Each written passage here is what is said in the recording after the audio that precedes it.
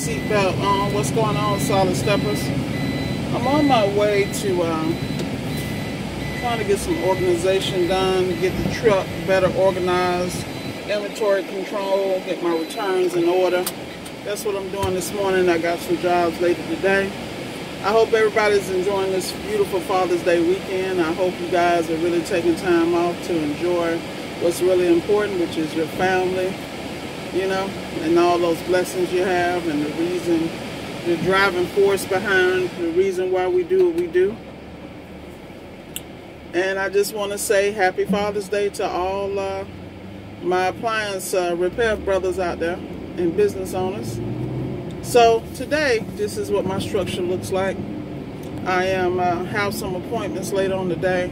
This morning, I am going to pick up one of my parts vehicles I use to have my employees pick up parts. Need to replace a tire and a rim on that one. And then I'm going to pick up some more shelving and things for the truck to better organize that. I really want to lay the hell down. That's what I want to do. But the reality is, when you're a business owner, you really need to have your stuff in order and maintain that and implement systems and tweak them whenever you can.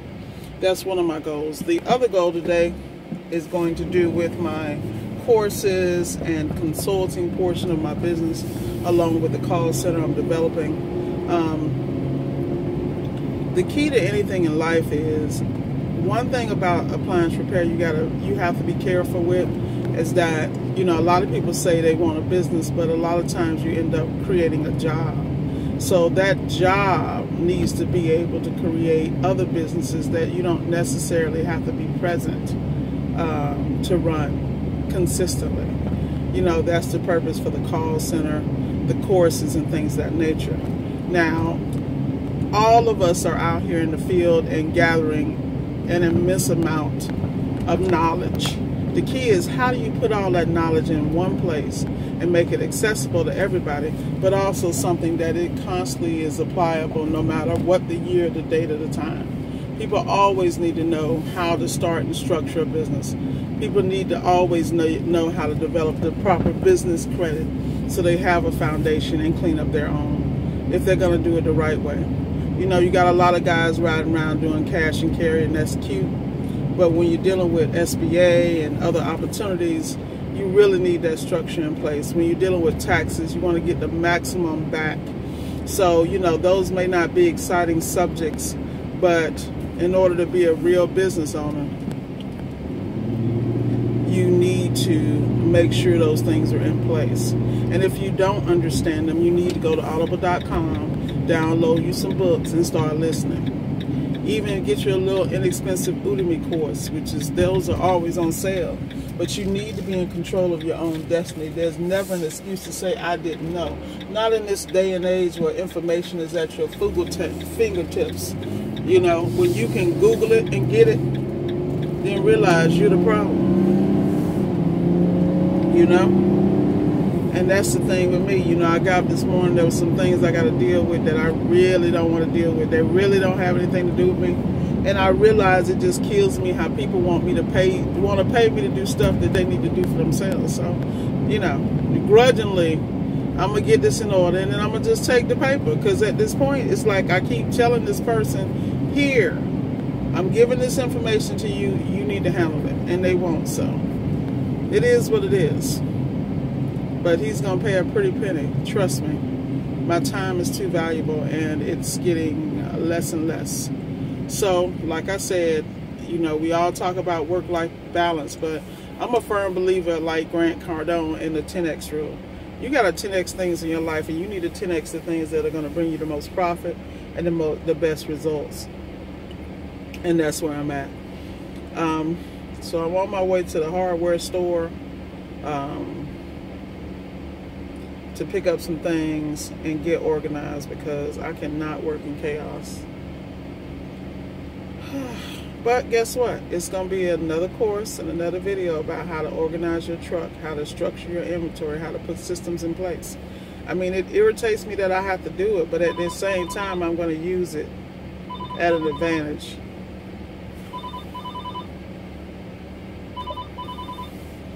Of course, a client would be calling me while I'm in the middle of doing this. I'm going to call them back.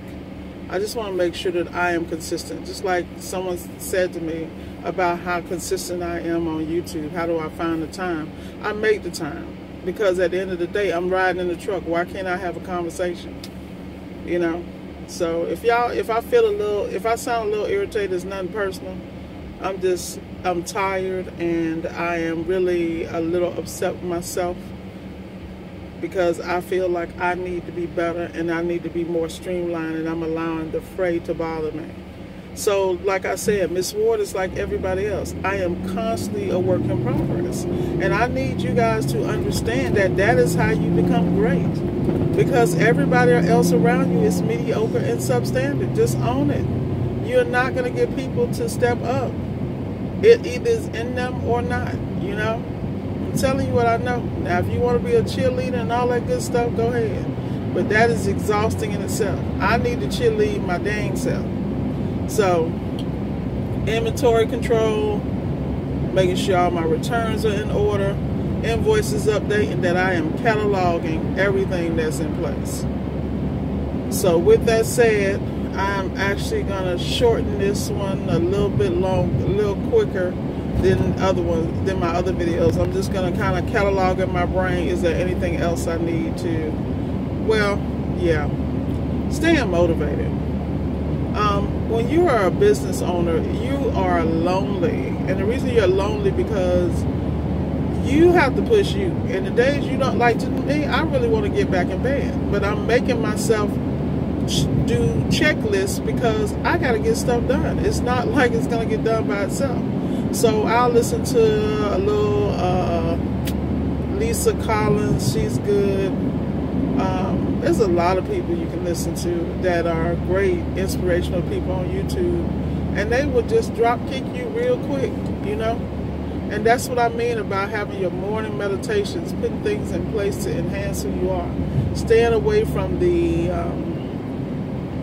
energy drainers, and having your priorities in order. Because at the end of the day, when it hits 4 or 5, you should have a profitable day. The goal is to have a profitable day at 12 o'clock in my life, simply because I'm a planner and I like to get stuff done. Now, that customer just called me. I'm sure that that is a profitable repair.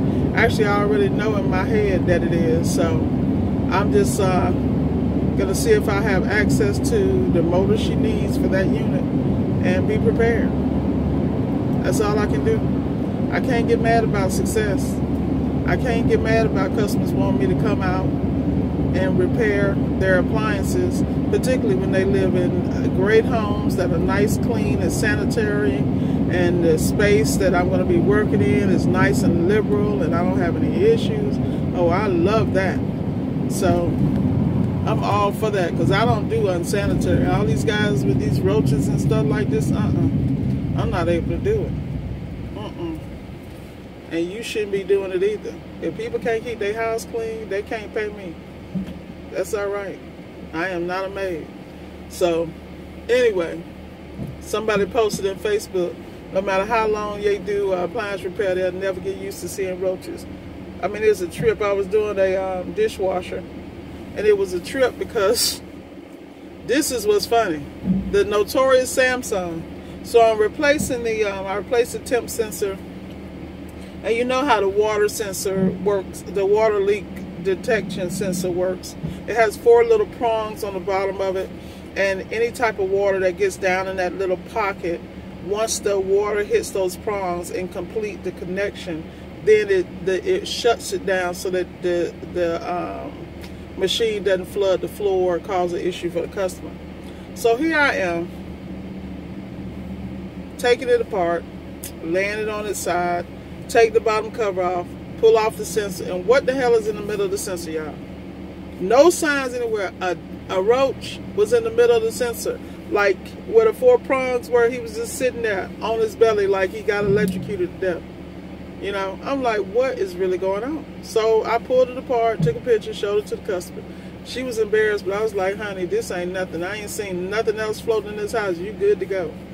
But what I'm saying is, a lot of times people don't go through, they don't tear the machine down. There comes to a point where you got to go in You know, I try to diagnose as much as I can without tearing a machine down, because that's why we have appliantology. This is why we have the Samurai repairman, because diagnostics, electrical, schematics, understanding processes, understanding how these machines work will put you so far ahead of the game. But at the end of the day, you got to be technical enough and be willing to, you know, don't catch an attitude, tear the machine down. And most of these machines are made in such a way you can have them tore down in 10-15 minutes. Boom, done, if that.